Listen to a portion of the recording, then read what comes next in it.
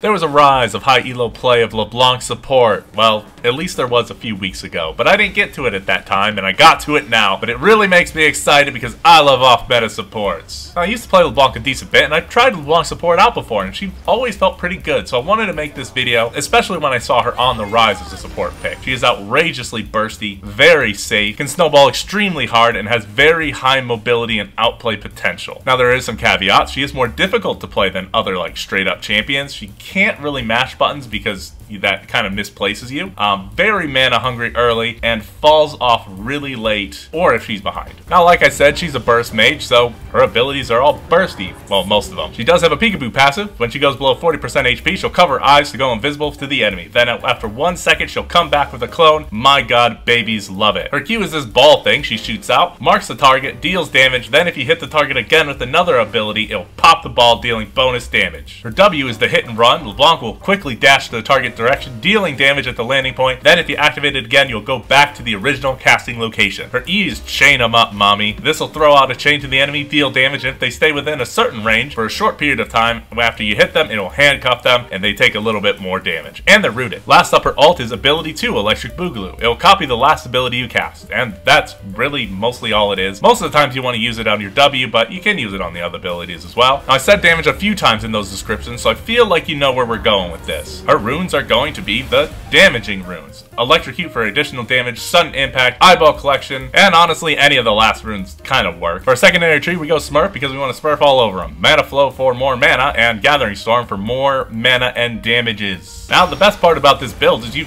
don't really change it from LeBlanc bit. You just want to be bursty. Loon's Companion, Storm Chasers, Shadow Flame, all those are great in the new season. You're gonna be critting on your abilities, and that's fantastic. But after that, any AP item's pretty good. Zonia's a pretty good choice, so probably get that one. Oh, and you get your support item. Woo! Now, if you'd like to free me from my customer service prison, please subscribe, like, and comment to help me with that YouTube algorithm, and let me know anything that I missed. And that's it, we did it! We're in the game, and we're gonna take this map and these mixed drinks, because, you know, new item. You know, I don't really have a lot of, quirks about that one yet. Honestly, like I said before, you're mostly the same as mid lane, except you don't have to worry about farming. And in this role, you really just want to keep the enemy off the wave for the threat of that all in. Generally, when you're in the lane, here's what you want to do. The easiest and most damaging way to get a combo off is QWEW.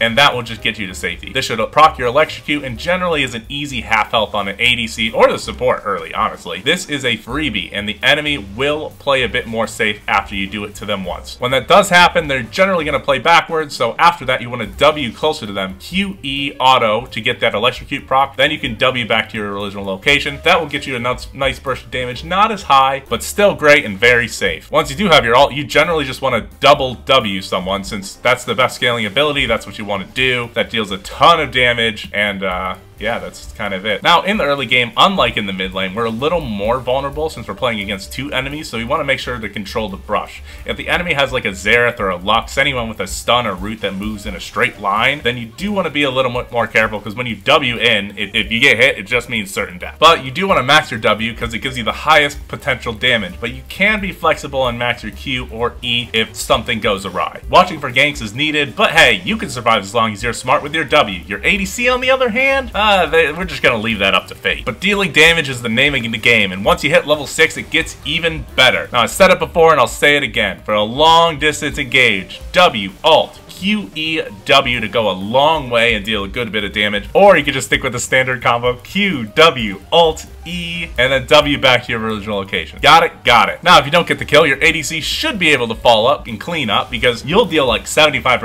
of their HP at least. Just get kills, push lanes, get plays, get towers. Now let's take a look at that mid game. Now, with LeBlanc, we want to control vision because we're most dangerous when the enemy doesn't know where we are. We're in the shadows. Now, don't forget your oracles, and you know that's serious business because I am saying it. Basically, for the rest of the game, you want to find flanks, find picks, because you're an assassin, and that's the best way for you to be productive. Even getting a full rotation on a fighter and taking out 50% of their health is worth it, so you just soften them up a bit for that fight. I know sometimes it can be tempting to just go for the kill, but trust me, if you hold for the perfect moment, then you're going to end up doing nothing. Just don't forget to get XP from minions. Sometimes it's kind of hard to focus tunnel vision on getting the kills and you forget to level up. But just like any other support, make sure to clear clear and place vision when the objective comes up so you can get those sweet, sweet kills. And that's it. We did it. We won the game. And if you enjoyed this video, check out this one. We were the best gardener in all of League of Legends. Oh my God. Talk to you later.